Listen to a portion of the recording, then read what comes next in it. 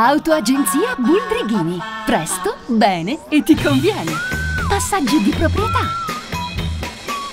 Targhe ciclomotori. Duplicati, rinnovo patenti in sede e tanto altro. Buldrighini è in via 27 agosto a Fano.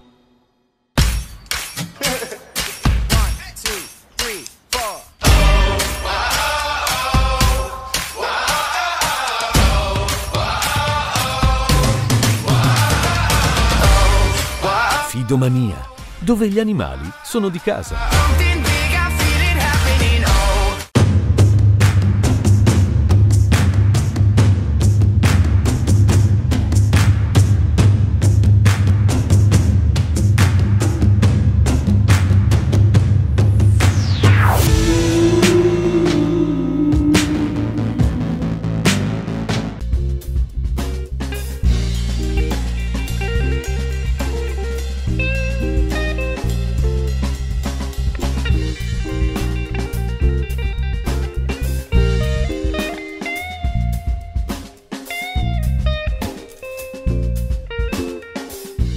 Guarda chi c'è qui con me, guarda chi c'è qui stasera con me, guarda chi c'è qui con me, guarda chi c'è qui stasera con me, guarda chi c'è qui con me, guarda chi c'è qui stasera con me, guarda chi c'è qui con me, guarda chi c'è qui stasera con me.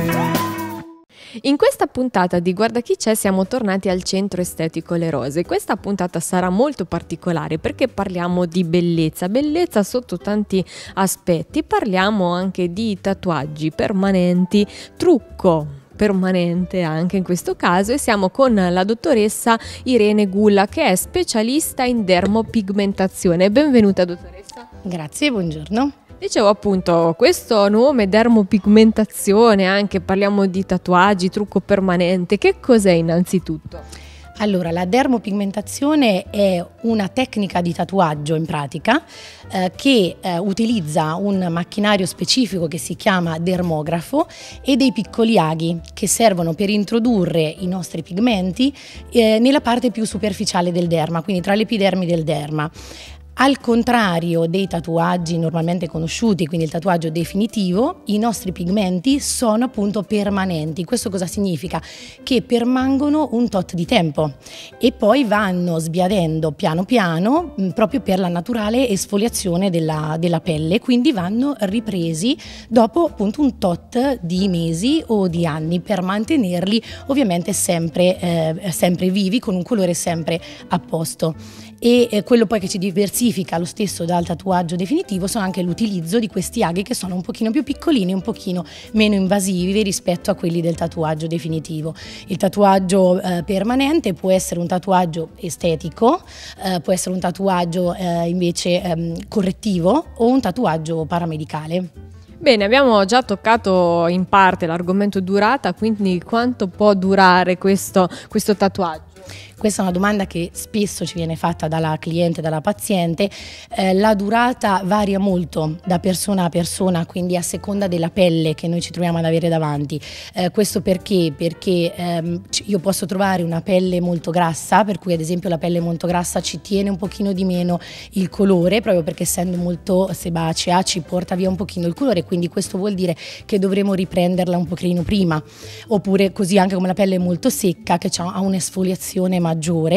Di solito comunque il tatuaggio si dice dura dagli 8-9 mesi ai 12-15 mesi. Questo non significa che poi si cancella, ma piano piano sbiadisce, e quindi se, come dicevo prima, lo vogliamo avere sempre a posto dobbiamo un pochino riprendere il colore nel tempo. Poi dipende anche ovvio dalla cura che ha la cliente del tatuaggio, e quindi anche se ad esempio fa molte saune, molti bagni turchi dove c'è molta sudorazione, questo fa durare un pochino di meno. Bisogna fare molta attenzione al sole, quindi raggi solari, proteggersi, quindi un pochino di accortezze. Cosa si può tatuare? Le sopracciglia, immagino? Sì, ad esempio nel caso specifico del tatuaggio estetico noi andiamo a tatuare le sopracciglia sia dal punto di vista estetico che dal punto di vista correttivo, nel senso se abbiamo una simmetria ad esempio delle sopracciglia o se abbiamo delle zone dove non ci sono più peli per varie motivazioni, si tatuano in alcune tecniche, con alcune tecniche diverse, quindi ad esempio la tecnica che è quella più utilizzata in questo caso anche da me, che è la tecnica pelo-pelo, quindi si tatuano proprio i singoli peli per ricostruire l'arcata sopraccigliare. Poi c'è una tecnica della sfumatura, c'è una tecnica che è completamente di riempimento, ci sono varie tecniche, come anche può essere utilizzato il trucco permanente nel caso dell'occhio, quindi per andare ad ingrandire o comunque a dare più profondità allo sguardo, quindi con un infracigliare, un eyeliner sfumato, ci sono vari tipi di eyeliner, o nel caso delle labbra ad esempio nel tatuaggio del contorno labbra per ridare una definizione, o del riempimento, che è un riempimento ovviamente fatto con il colore del tatuaggio che dà un pochino più turgore alle labbra. Qualche dubbio, no? Che magari può venire? È doloroso questo trattamento? Allora, è doloroso, si sente diciamo un pochettino la vibrazione del lago sulla pelle, non è doloroso di solito perché possono utilizzare dei desensibilizzanti, nel mio caso utilizzo anche dei piccoli anestetici in crema perché posso utilizzarli, quindi utilizzo anche quelli che ovviamente non fanno sentire dolore alla cliente. Si utilizzano in special modo anche quando andiamo a fare il tatuaggio permanente, quello paramedicale, perché andiamo ad agire su parti molto delicate che possono essere ad esempio delle cicatrici, degli esiti cicatriziali da interventi chirurgici, da ad esempio nel caso della ricostruzione delle aureole mammarie, quindi del capezzolo, che sono parti molto delicate, quindi in quel caso ovviamente vanno particolarmente utilizzati. Negli altri casi spesso ad esempio nelle sopracciglia qualche cliente non sente neanche niente, quindi... Ecco, bene, e chi può fare questo tatuaggio e soprattutto ci sono delle controindicazioni? Allora, il tatuaggio permanente lo possono fare tra virgolette un pochino tutti coloro che ne hanno bisogno, cioè dalla ragazza più giovane che vuole sempre vedersi a posto fin dalla mattina o che perché va a fare sport o quant'altro ha bisogno di vedersi sempre in ordine, lo possono fare le signore più anziane che magari hanno problemi a truccarsi per problemi visivi o perché magari hanno perso delle asimmetrie e non riescono più a truccarsi nella maniera corretta quotidianamente, o anche che semplicemente non hanno il tempo di farlo. È adatto agli uomini anche, perché si fa anche sugli uomini, quindi sia le sopracciglia che un leggero infracigliare. È adatto per esempio a chi anche è allergico a certi tipi di make-up e quindi non potendo utilizzare quello fa direttamente un tatuaggio permanente che quindi lo ha sempre.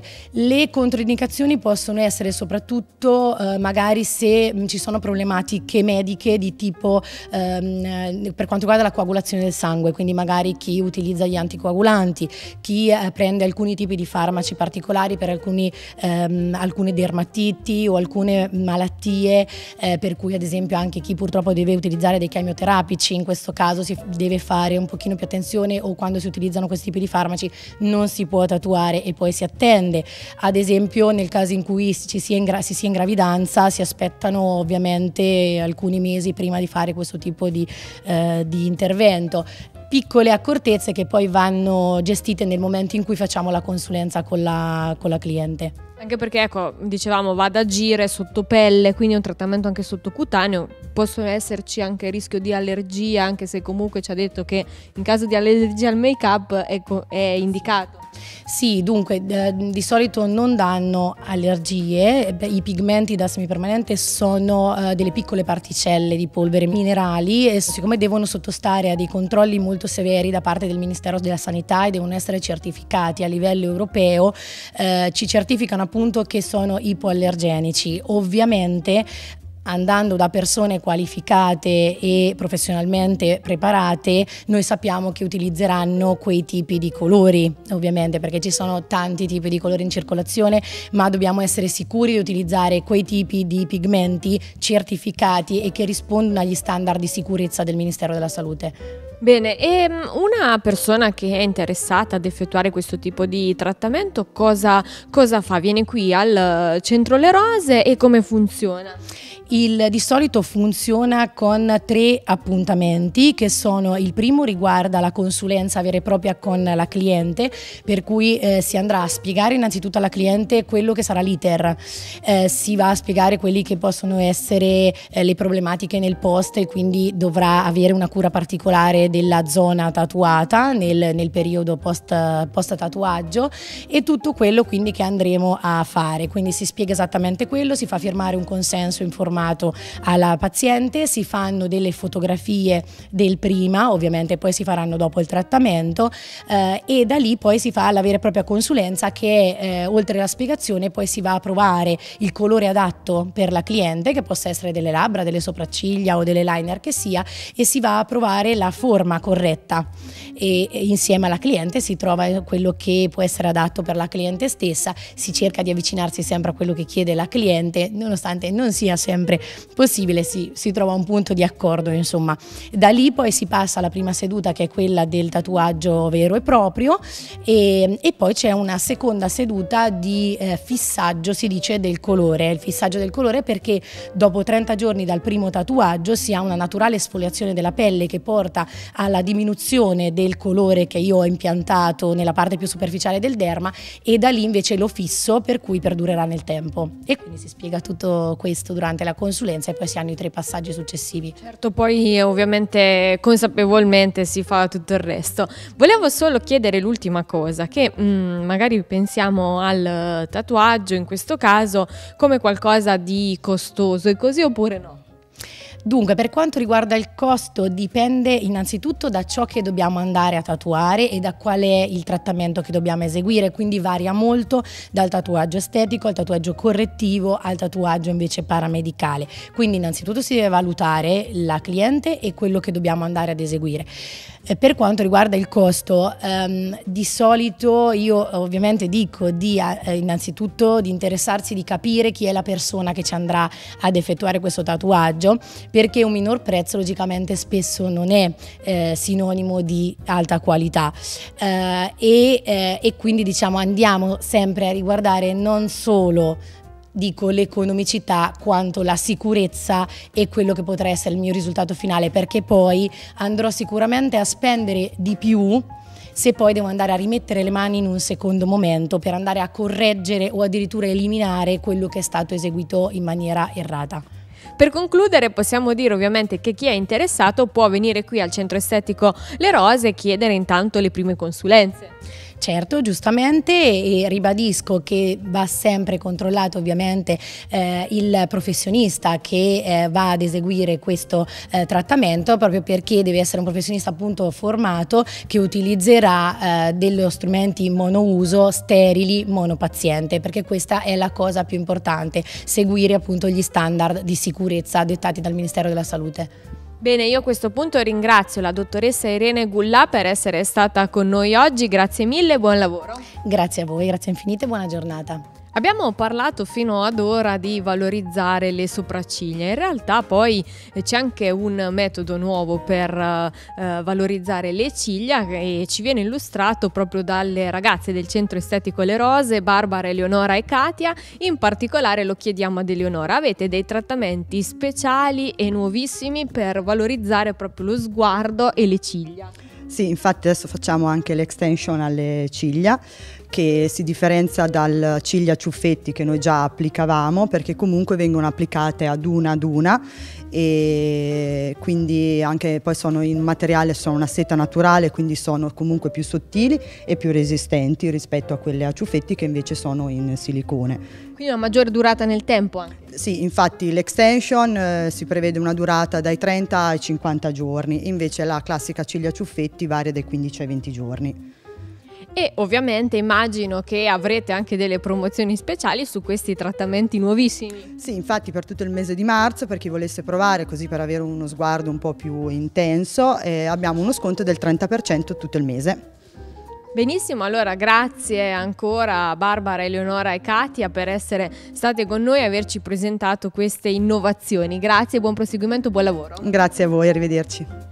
Grazie anche al Centro Estetico Le Rose che ci ha ospitato in questa puntata e che è nostro sponsor insieme ad Autoagenzia Buldrighini, Fidomania ed Agenzia Immobiliare Remax Orizzonti. Grazie anche a tutti voi per averci seguito. Guarda chi c'è qui con me, guarda chi c'è qui stasera con me, guarda chi c'è qui con me, guarda chi c'è qui stasera con me, guarda chi c'è qui con me, guarda chi c'è qui stasera con me, guarda chi c'è qui con me, guarda chi c'è qui stasera con me.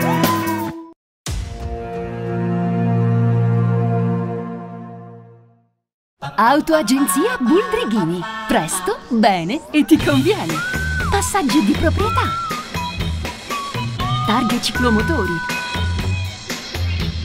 Duplicati, rinnovo patenti in sede e tanto altro. Buldrighini è in via 27 agosto a Fano.